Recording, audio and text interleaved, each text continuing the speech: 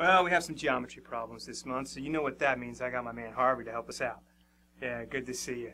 Now, if you've been watching these Math Counts minis for the past few years, you've seen Harvey. You know what he can do. You know why I brought him out here. Now, Harvey, what do you see here? How are we going to tackle this? I'll just move on to the next problem because this one's nothing. Well, that doesn't help a whole lot, Harvey. We've got to solve this problem. You already solved it. You said it's nothing. Okay. All right, well, we'll solve the problem, and then we'll move on. All right, here we go. All right, we got a rectangle. T, U, V, W, WX is 4, XY is 2, YV is 1. We got UV is 6, and this is definitely not to scale. We want the absolute difference between the areas of triangle TXZ, that's this little triangle right here, and UYZ, which is this triangle over here. All right, so I just find the areas of these two triangles and then subtract, and then we'll be finished. All right, here we go. Well, that's 6. That means this is 6.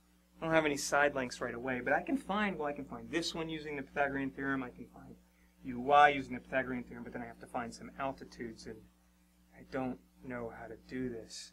Yeah, I know you said it's nothing, but hold on, I got this. No, really, maybe I don't. They're part of something bigger.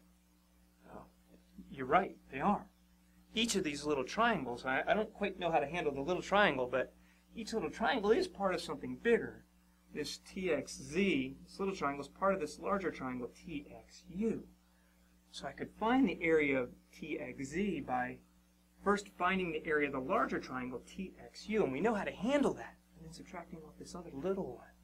So this larger triangle here, I have the base is just this side length of the rectangle, that's 7. And then the height of it is 6, this other side of the rectangle. So the area of this triangle is 7 times 6 divided by 2. The area of this big triangle, TXU, is just half the rectangle. So now all I have to do is subtract out this piece right here, and then I'll get that. So now all I have to do is find the area of this. Don't bother. What are you talking about? Be strategically lazy. That's a great idea. Oh, I love this strategy. We're going to be strategically lazy. Check this out. We could go ahead and find the area of this little triangle. And yeah, you try to figure it out on your own, all right? You can do it because this triangle is similar to that triangle. And I'll leave it there, and you figure out the rest of that. But I'm going to be strategically lazy because who doesn't like being strategically lazy? Check out what's going on with the other little triangle. The other little triangle, we get that by taking this big triangle, TYU, which is also half the rectangle, just like TXU is. TYU, we subtract TZU right here, the same little piece.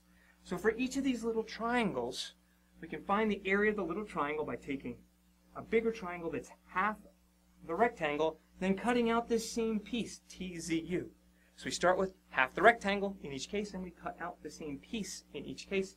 So the remaining little triangles have to have the same area, which means the absolute difference, the answer to the problem, is indeed nothing. 0. All right, nice work, Harv. We'll go on to the next problem. We have another rectangle, ABCD.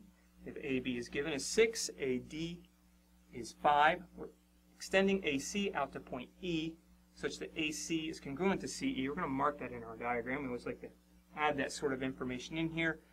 We want to find the length of DE. Oh yeah, of course. Pythagorean Theorem. That's what he always says, right? You see, find the length. The first thing he always says, Pythagorean Theorem. But come on, Harv, there's no right triangle with DE as a side length. There's no right triangle there. Yet. Oh, yeah, yet. I got you. No, I've seen you do this before. I got it from here.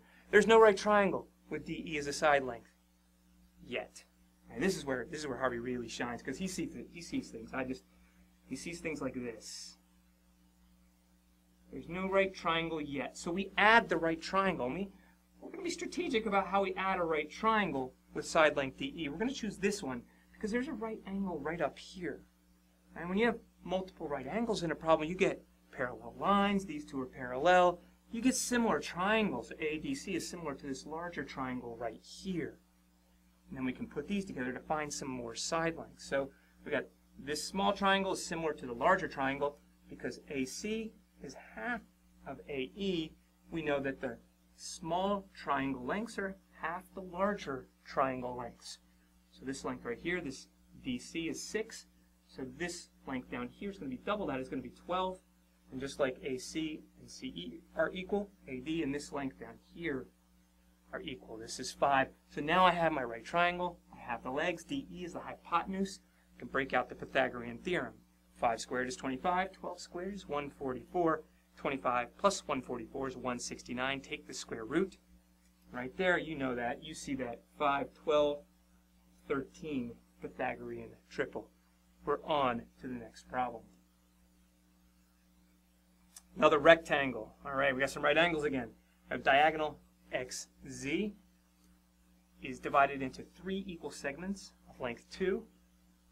And then we add these segments here that are each perpendicular to the diagonal. I'll go ahead and draw in those right angles. And we see those right angles, we know immediately what we're thinking about. We're thinking about the Pythagorean theorem. We're thinking about similar triangles. So, don't know how to use them though. Now I see this little triangle is similar to this larger triangle. It's just like the last problem. You know, the lengths of this are double the lengths of that, but I don't know how to use that information yet. There's not enough in the diagram.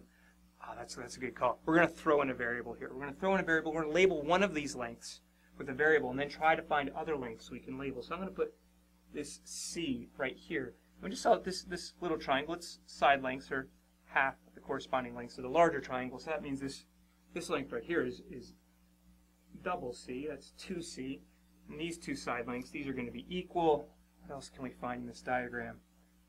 We see that these two are equal. These two are going to be equal. It's the same situation going on down here. In fact, this triangle over here is congruent to this triangle. Let's just take this and rotate it around 180 degrees. I'm going to tell you this thing down here is C as well. And, oh, you know what? There's still some more similar triangles in here. There are a lot of right angles in this problem. So like rectangles, a lot of right angles. There's a right angle down here. These two are right angles. These two little triangles down here, they're similar to each other. This angle is 90 minus that one. This angle is also 90 minus that one. So these two angles are equal. And this angle equals this angle. These two little right triangles are similar. So now I can write an equation. It's really why we like throwing these variables in. Eventually, we hope to be able to build an equation. We can take the ratio of the long leg to the short leg in this triangle.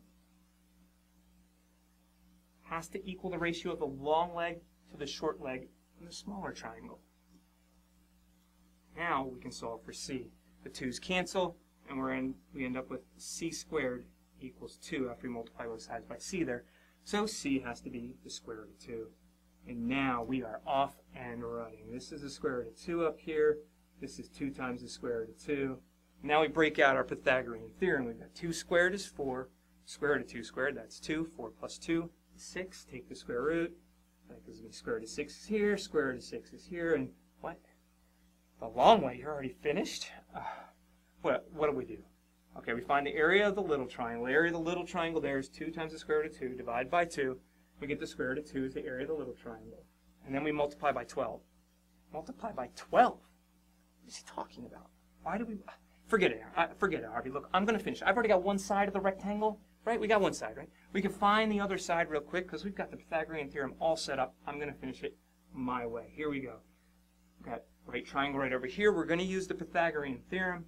We square 2 times the square root of 2. We get 4 times 2 is 8. We square the 2. We get 4. 8 plus 4 is 12. So the hypotenuse over here is the square root of 12, which is simplified as 2 times the square root of 3. And now the area of WXYZ, this side is 2 times the square root of 6. And we multiply it by this, which is 2 times the square root of 3. 2 times 2 is 4. 6 times 3 is 18. The square root of 18, well, 18 is 9 times 2, so that's 3 times the square root of 2. 3 times 4 is 12 times the area of the little triangle. How did he figure that out?